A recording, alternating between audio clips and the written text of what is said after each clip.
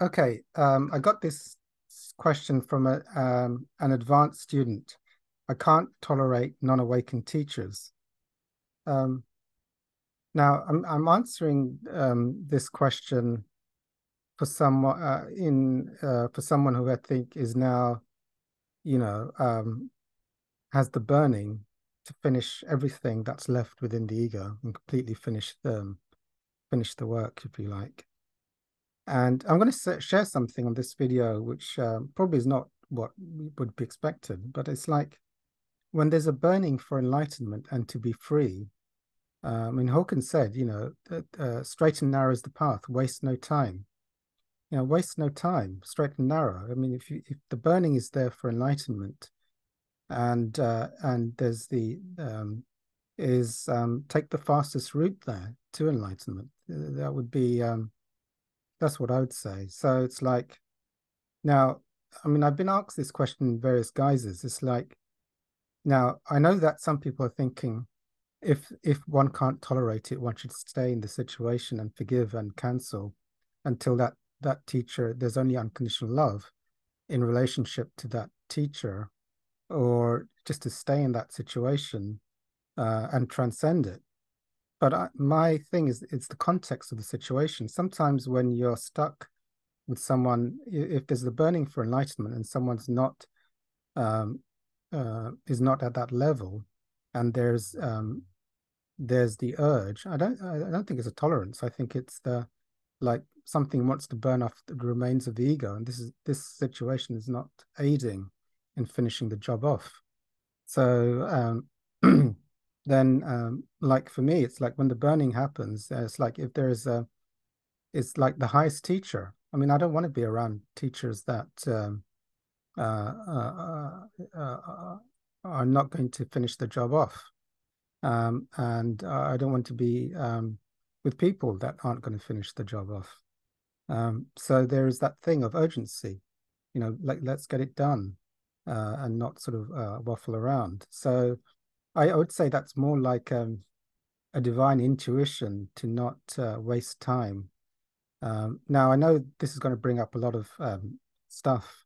It's like, well, surely you should just stick around and transcend it until and leave and only transcend the teacher. But for me, it's like, how to explain it? It's like the ego has certain core things which limit the student for enlightenment, and um, and uh, and part of it is the intention, or is the unfoldment and the good fortune, good karma to be, if one knows of good teachers, to be in their presence and to have interactions with them until in those high fields of consciousness, in the experience of light, the last remnants of the ego can be dissolved for good.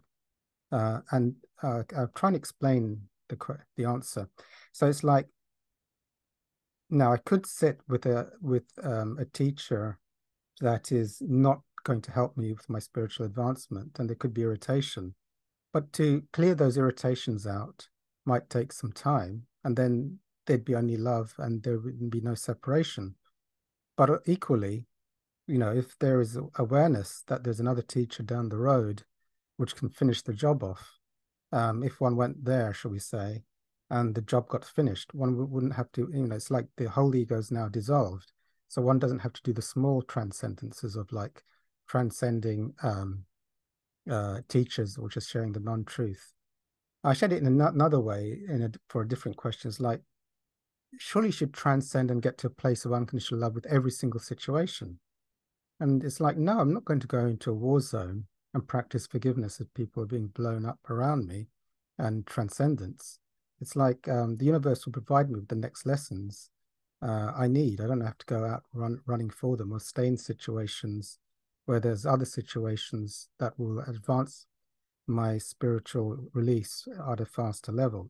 So that answer was geared for an advanced student. So okay, no, is it a duality? Well, is it a judgment or an evaluation? Well, judgment and evaluation, you see, then the context is like, I'm still going to say the same answer. It's like if there's a judgment or an evaluation, okay, here's another thing. if one has to see that teacher on a weekly basis and one has no choice in the matter, then I would say you have to let go of any evaluation or judgment or thoughts until there's no duality. There's no teacher, there's no you, there's no not being able to, not liking what they say or whatever it is. You can dissolve all those, the usual, the witnesser or Course in Miracles, until that ceases to exist and there's only love and no thought and oneness. But if it was like, I won't bother doing the work if the work can be done quicker elsewhere. I hope that kind of explains it, because I know people won't like this answer, but I'll leave it there. That's an answer for an advanced student. Okay.